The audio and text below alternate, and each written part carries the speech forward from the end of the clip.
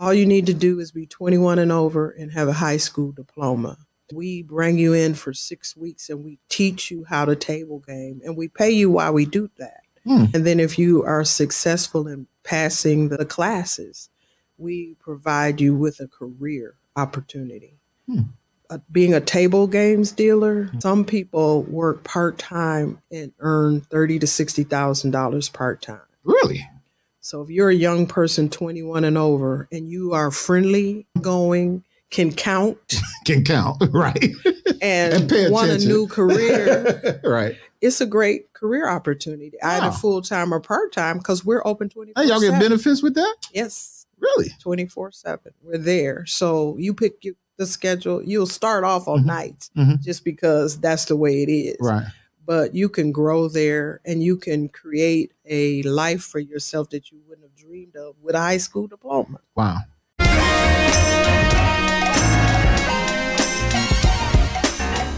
Hey, what's up, everybody? Do you know anything about equity and inclusion or sports betting? That's what's happening here in Cleveland right now. And today, we're going to talk a little bit about equity and inclusion and sports betting.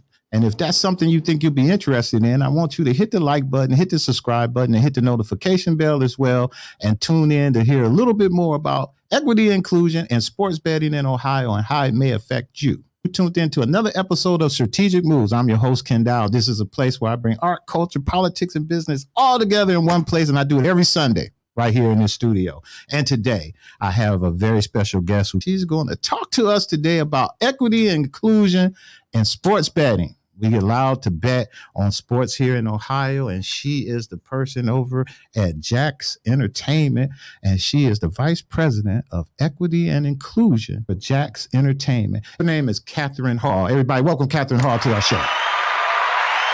That's our millions and millions of people out there who loves to see and watch our show every week. Today, we have you into our office. Ms. Hall is going to talk to us about equity and inclusion. What does that mean, as well as what Jack's Entertainment means to Ohio? So, first, thank you for being a guest on our show. It's my pleasure to be here with you. All right. So we're going to talk to you, but, in all fairness to my city, we got to find out who you are before we get to where you've been and all of that. So tell us a little bit about who are you, and you from Cleveland? You got sent in here, or how did you get here? Well, I am homegrown, born and raised, always lived in Cleveland. Okay. I live currently in the same neighborhood I grew up in by choice. And what neighborhood is that? I live on East Boulevard in the Glenville neighborhood. There it is again. Around the corner from where I grew up.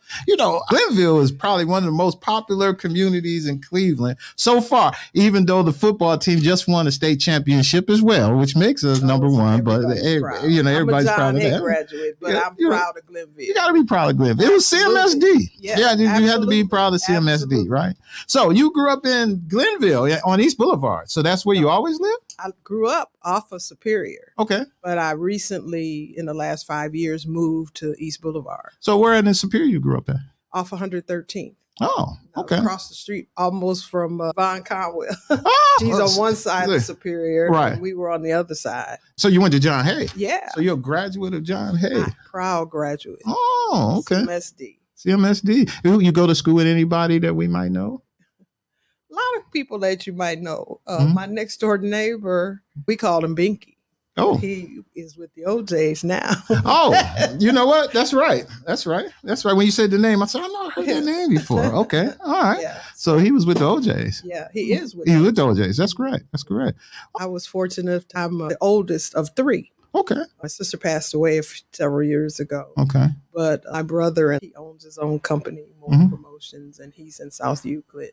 I have no biological children, but everybody's children. You that auntie. I'm that auntie of the village who right. Okay. Loves to invest in the children and be an example.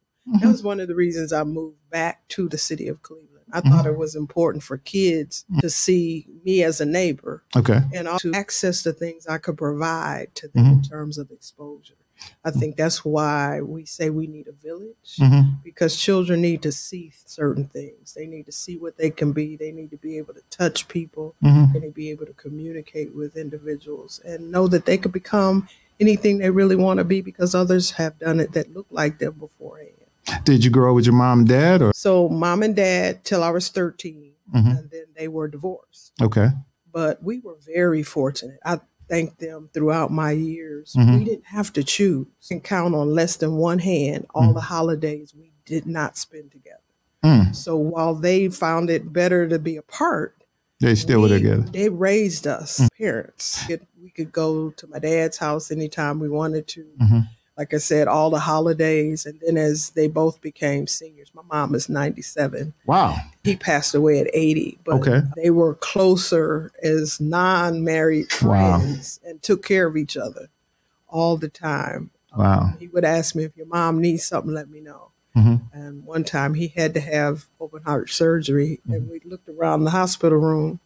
I looked at him. I said, you are going to have to calm down and be nice, and you are going to have to not take it personal, because the three of us, that's all there is. Right. For the next 6 weeks of this recovery, this is what we have. Got you. And it was beautiful. Excellent. Excellent. So you moved on to college, or you did? I graduated John Hay a year early. Whoa. And then I went to Baldwin Wallace. So you ended up graduating a year early? Yeah. Oh, so you had your stuff together. The points. You had the points. Okay. Out of there. He said, oh, I got you. Was one of those. No. No, and what I mean by that, there was a guy, kids who went to school also who had the points, because back then, as you get the points, you had enough. You was gone. Right. I hear you on that. Okay. And the irony of it is that when I went to Baldwin Wallace College, my dad graduated from Baldwin Wallace. Okay. He and George Forbes classmates. Wow. Wow. And so I graduated same college he did. And the president at the time was still the president when I went. A.B. Bonds. Wow. A.B. Bonds. Okay. Okay. And so Baldwin Wallace, that's where you got your degree? My first degree. What was your first degree? It was political science. Political science. Pre-law. Oh. And a minor in sociology. In sociology. I saw that. And then you got another degree. You got your master's in diversity and inclusion. That's what I saw. Exactly. Yeah. Okay. From Cleveland State. So at BW, they used to have a program. It was called Upward Bound. I think that BW was sponsoring that. You part of that, or is that program wasn't there then? It was there, but I wasn't part of it. Okay. I was just a mission. First time living away from home. Oh, so you actually lived on campus out there and everything. Oh, yeah. Okay. Absolutely. Oh. I was gone. But the funny part of it was, because I had never been away from home, I was exposed to some young people doing some crazy things. Yeah. And so it wasn't uncommon for me to call home every day and Mom, they're doing this. Mom, they're doing that. She said, if you call me again, because you went out here a year early, maybe you need to come home for a year and then we'll send you back. So I stopped calling. You stopped calling and just got it together. She said, well, I wasn't afraid or anything. It was just odd, the things that they were doing. I wasn't accustomed to that. So let's talk about that out there. What was like the equity and inclusion of BW back in those days? So when I was going, Ed was really upset that I chose Baldwin Wallace, because he remembered previous years and how he was treated there. So we got to go back there. Now you got to take me back, because now I've got to be nosy. I got to get all of your business. So what'd your dad do? He was a school teacher initially. Oh, okay. And then he went on to be a social worker, the criminal justice system. Okay. And what your mom do? And my mom was in dietary at Cleveland Clinic. Okay. Once she raised us and we got grown, she went back to school and took up dietitian and she ultimately went to Cleveland Clinic and retired from there. Oh, okay. So my dad liked education, but he was a sports nut. Okay. And so he was a teacher, a counselor, as a high school basketball coach. Oh, okay. Okay. So always loved children, always loved, sports arena. My sister, brother, and I, sports fanatics. Excellent. Excellent. Well, that's cool. That's cool. That's real cool. And that's why when you was telling me that and you said things hadn't changed much since he was there, that's what made me think like, okay. It changed a lot, but there was some of the same issues there. And I became really active in the Black Student Alliance. Okay. When I went to Baldwin Wallace, I made the conscious decision I was not going to have a Black roommate. I had a multicultural family. I had white cousins and aunts. But I made the decision when I went there that I was not going to have a Black roommate. I needed to learn how to interact more who didn't look like me. Okay. Little did I know, I guess I was paving the way for being a diversity professional. And it's really interesting because we learned a lot from each other. When you live with somebody, you learn a lot. You're able to ask those questions and candid answers. I always tell young people, college is where you really learn and grow as a person. Gotcha. Right. So, that's a good analogy of it. You can make your mistakes there without it being held over your head. And that's the difference, because most of the guys who come out of college, when they come work for me, I'd be like, the professors in college, they don't understand what it is to be a businessman out here. And so I say the real world versus college. But I always tell them, I said, what college does for you, though, because I didn't take that path. I just went straight into business. But I tell my kids, even my oldest daughter who came back from college, well, I noticed that college really taught her a lot that it took me years to understand, is to kind of get organized a little bit. Organize your thoughts, organize how you work. And like you say, build yourself up that way. We kind of just work to keep things going. And sometimes it's hard. So I like what you just said about that, because I think it does. It helps you as a person, because she grew as a person. So, yeah, I think college does that. My dad was a college graduate with a master's degree.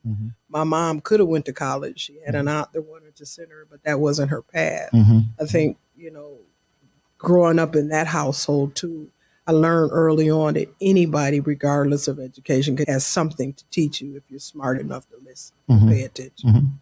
So what made you decide to expand into getting into your master's degree into equity and inclusion? So I was really fortunate. I worked at Cleveland State for a couple of years. Then I went on to be the first diversity officer at Cuyahoga Community College 6 months after Jerry Sue Thornton went there. Okay. And I was doing the work, successful at it, but I had always wanted to get a master's. If you're working in education, that's the next logical step. But I started one in labor relations and I couldn't stand it. And so then Cleveland State created this master's in psychology with the emphasis on diversity management. I'm like, that's for me. Got you. Best 18 months I ever spent in my life. Really? Best 18 months I ever spent in my life for me. We actually, it was a learning process because we did it on intensive weekends and we had sessions that I likened to therapy sessions. So you talked about what you had been through as a human being, and we learned valuable lessons through that. You were able to, and the classes were diverse intentionally. And so we had the opportunity to ask white women what the difference between Black women and white women were. We were able to ask persons who were gay, what is it like to be gay? An intrigue of mine was, what was it really like to be a Black man? And to have Black men tell you their stories. So you couldn't help but learn. And it was a safe space. So you had the opportunity to just have honest conversations. Sometimes you got your feelings hurt. Sometimes you didn't. But we were always empathetic and respectful about the discussions that we had. And it's one thing to read about the theories. It's another to live it. Correct. Okay. And so it got me in tune with who I was. And we all bring baggage to the table. You can't be a diversity professional bringing your baggage to the table. So that program allowed us to deal with our baggage, our hurts and pains, put them to the side so that when you go out and work with other people around diversity and inclusion, you're not tainting the process for them. You got the empathy. Yes. To understand that. That's really good. And you did that at Tri-C. And Tri-C allowed me, they actually helped pay for my master's and allowed me the time to do it. So you did that for a little while and you was doing a little bit of equity and inclusion there, but not really, right? No, at Tri-C, I was hired as the diversity and inclusion director. So what does that mean at Tri-C when you're doing that? Tell us a little bit about what they do. Diversity and inclusion is all about people. Okay. We know if you look at the United States today versus 10 years ago, very diverse. Okay. The makeup of people, individuals, it just is. Diversity just is. Inclusion is creating a respectful place where that diversity can come into your workplace and be able to thrive, survive, and make suggestions that make your organization better. Interesting. If you look around a room, the diversity exists even if the races of the people are the same. Because we didn't grow up, do the same things. We didn't follow the same path. And so we bring our whole selves to work. When you step in the room as a businessman, bring your experience, bring your children, Right. You bring your grandchildren, bring the history of your parents, you bring that whole package. If you walk into my workplace and I allow you to be who you are, and I encourage you to make suggestions and to offer up different ways of doing business, then we have a diversity of thought. Mm-hmm. Diversity of thought creates creativity, and then it creates innovation. Mm-hmm. So innovation is the place where people thrive and make money, and it just is. So when you talk about diversity, just is. Inclusion part comes in when I welcome you in, create a respectful environment for you to thrive in, and then ask you and allow you to make suggestions that create innovation. Mm-hmm. We can have a conversation about a topic, but if you have 10 different people around the table and you allow them all to weigh in on that, then you get a different solution versus just asking the people that look like you for the solution. That's interesting. That's very interesting. So talk to me about how you apply that to working with Jack's Entertainment. I am in heaven at Jack Entertainment. Mm-hmm. I've been there now 2 years. Mm-hmm. It is by far the most diverse place I have ever worked in my life. Mm. I tell them all the time when I have the privilege of speaking with my team members, this is diversity geeks paradise. Mm-hmm. We have individuals from every persuasion working there you can think of. We have people with blue hair, green hair, senior citizens, people who have transitioned, different ethnicities, different age groups. It's just a salad bowl of a lot of great people. Because it was a point in our time where positions like equity and inclusion and these opportunities or positions were being created in public and private sectors as it became, I'm going to use this term, buzzword. Okay, that, just like check the box. Check the box. Just like our new one is racism, African American. What is it? We're going to declare racism as a public health crisis. And getting down to what does that mean and how does that affect and how do we change? Because when your positions came out and, I was in my group of folks, everybody's okay. That person is there to make sure Black folks get opportunities there. That's the misguided, and I'm sure I ain't the first to ever tell you that. Absolutely. I'm sure. That's real clear on everywhere that I've worked. Mm-hmm. I'm real clear on what diversity is. And that's why it was really good you explained that today. What the definition of diversity is. Right. Race is one facet of diversity. Correct. Of course, when you talk about equity, there are different things that you have to do to include different groups. Mm-hmm. What's equity? Even though I got 1 million fans out there, we all ain't involved and understand stuff. So I want you to break it down. I say equity, it doesn't mean everybody doesn't want the same things, but they want access to an opportunities that gets them the same things. Okay. So equity is not about me handing you anything. Equity is about being clear on what you are advertising for a job and what the requirements are. And then casting that net widely so that people know there's an opportunity for which they can apply and compete. And then if I am the best candidate for the job, and that best doesn't mean what you think it means what you have designated as what you need and who brings that package to the table. Mm-hmm. If you're an organization where everyone doing D&I looks like one thing, and if you have a talented, qualified candidate pool, you had an opportunity to add some diversity there. Mm-hmm. And why would you do that? Because of that innovation and different ways of doing things. Mm-hmm. So we could always say that you move the needle in terms of just the race box, but that's a small facet. Okay. There's many dimensions of diversity. Mm-hmm. It's your gender, it's your race, it's your ethnicity, your sexuality, and on and on and on. When you look at yourself and you define who you are, all of that are dimensions of diversity. So race is one small facet of what we do. Equity is providing that opportunity for people who want to thrive and grow, giving them the tools necessary to grow within that organization. That's interesting. And each person needs something different. Right. So you'll never level the playing field. You'll improve the playing field to the point where others want to come and work with you. And that you provide the same resources to everyone that wants to get ahead. So it's like handing out overtime. Are you being intentional about making sure that everyone on the roster gets overtime? Or are you selective? If you've previously been selective in that way that you dole out things, then you have the opportunity to do better. And that's what that equity piece is. So let's talk about Jack's Entertainment, because I'm calling it Jack's Entertainment. Here in Cleveland, it's Jack's Casinos downtown. A lot of people know it, but I wanted to respect your title because it's Jack's Entertainment. Because I imagine Jack Entertainment. Because I imagine you're doing more than the casino, then, right? And so talk to me, because when we hear Jack's, we know a casino, but when I kept going through your stuff, I kept seeing the Jack Entertainment. So I said it's bigger than this casino. So talk to me about the Jack Entertainment portion. Absolutely. I tell people drive by Jack. And they either tell themselves a story about what goes on there, right? Or they're gaming and they come in and game on the games that they like and they leave.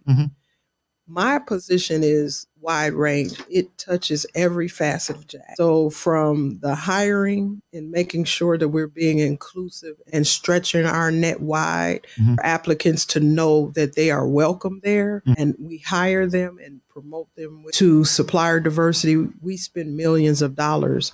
And as an Ohio gaming company, it's important to us that we spend dollars locally. Okay. And that we get the best price as well as the best product. What makes Jack unique is its innovation. Okay. We also are very intentional about our sponsorship and our community outreach, as well as being a difference in this community. People may not know we are no longer affiliated with any other casino. We are Ohio-based casino. We're born here, raised here. We're no longer affiliated with the Dan Gilbert brand. The owners own Jack outright. They made that decision a couple years ago. So Dan Gilbert's not the owner? No. Really? Now, see, that's some information that I did not know. We're very friendly with the folks over at the Cavs. We work together a lot on various things, but we're no longer affiliated with that brand. We are unique to Ohio. We're the only Ohio-based casino that is owned and operated in Ohio. Our competitor is out of Vegas. Something's going on over there. Trying to change the gaming industry. What's going on? I'm just saying, there's something going on in that whole little block over there. You know, just bedrock stuff going on. That stuff, there's something going on. But that's interesting. Okay, we'll keep our eyes open. Stay tuned. Yeah, a lot of great things, but no longer we've separated. But great things happening in all those arenas by all three teams. Excellent. So the entertainment portion. Entertainment is we want to be a place where you come and have a good time. It's your gaming. Gaming is just part of it. Okay. We provide. We don't have a theater in any of our facilities, but no, you would love to have one, boy. You'll be. Well, I know you. I'll be tapping my feet. Oh God, you'll be there every day. Be like, that's her seat right over there. You know me well. Oh yeah, life is for living. All right, I know that's right. All they need to do is give you a theater. I mean, you'll have everybody here. I wish they would give you a theater. Yeah, lots of concerts. But so what we have done in the entertainment business since I've been there is educate individuals about who Jack is and who Jack isn't. Okay. So just this past year, we hosted 4 major receptions there. When the NAACP had their gala, we hosted the after party at Jack. So where do you host it at? We have there's lots of room in our facility. Really? You've got to come over so I can take you to lunch and give you a tour. Yeah, I go, we do the basic thing when we go through there. And I tell you the one thing I used to go there, me and my wife used to like going, was to the buffet in the basement. Buffet is still up and running and very excellent. Yes, now the buffet is excellent. And we're open on all holidays. Really? We're open Wednesday through Sunday. Excellent. So pick a day, come over, I'll treat you to lunch. Excellent. And so the reason we have a variety of things there, I may have a spouse that doesn't gamble. They can come, sit at the bar, have a cocktail, and we do have music from time to time. COVID has put a hold on a number of things for us, but New Year's Eve is coming. We open 24/7. Wow. There'll be lots of entertainment and lots of things to do. This year, sports betting is coming. We're going to get into that. We're going to get into that. Because we're going to do a little big bit Ohio State game is New Year's Eve evening. That's right. So don't Will sports bet be in by then? It starts at 12:01. Wow. On January 1. Are you kidding me? That is deep. Oh, they played us on that one. Yeah. Oh, they played us on that. Oh, that Ohio State. I mean, that's a good, But we're doing some things now. People can come over to the sports betting area. A wonderful place to watch the game, hang out with your family. They're 21 and over. Right. Have a cocktail, listen to the music, always playing music, and just hang out. Now, no connection to the Racino at all.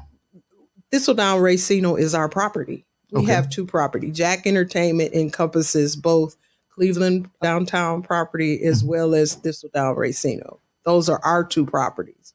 The one further out in Northfield has no affiliation with us at all. Oh, the Northfield Park.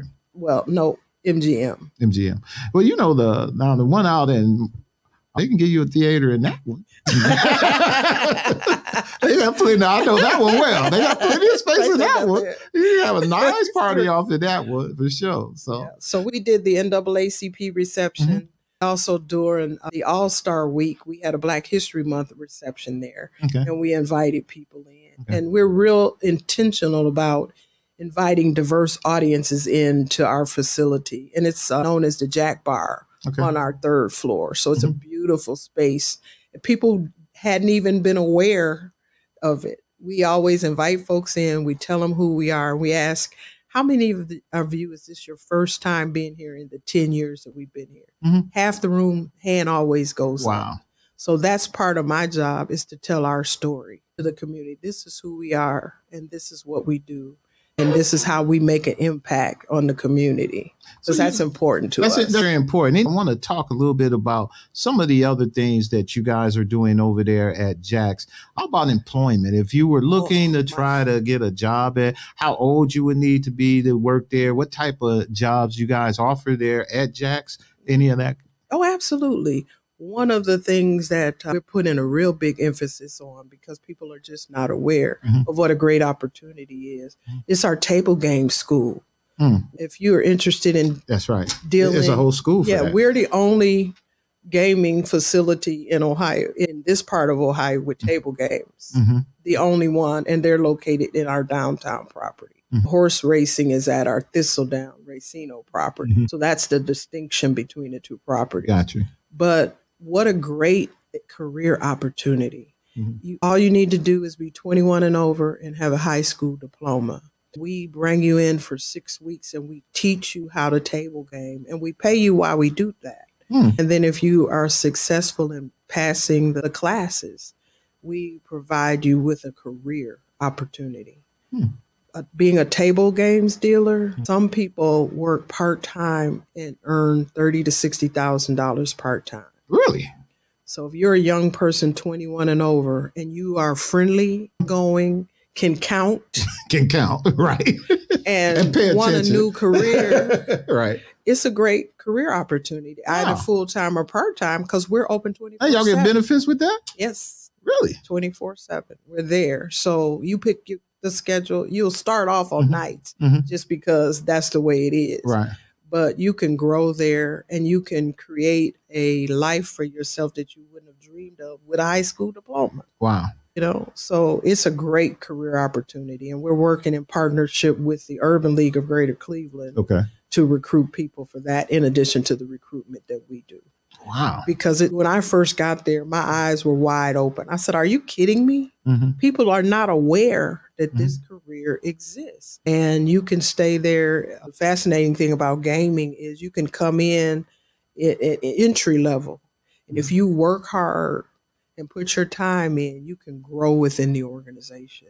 The other beauty of it is, with the gaming license and being a table games dealer, you can take that all over the country. Oh, so you can go to Vegas or anywhere with that. Wow. Okay. But that's a unique skill that is available to you without a college degree. And making that kind of money with benefits and steady employment, what other career do you know that can do that? No, that's pretty good. That's pretty good. We also have EVS positions. Yeah, what's that? Environmental services. So housekeeping. Okay. We have food service positions available. Whatever positions you would have in a normal business, we have them there. So we have degreed positions. We have a unique array of different positions available.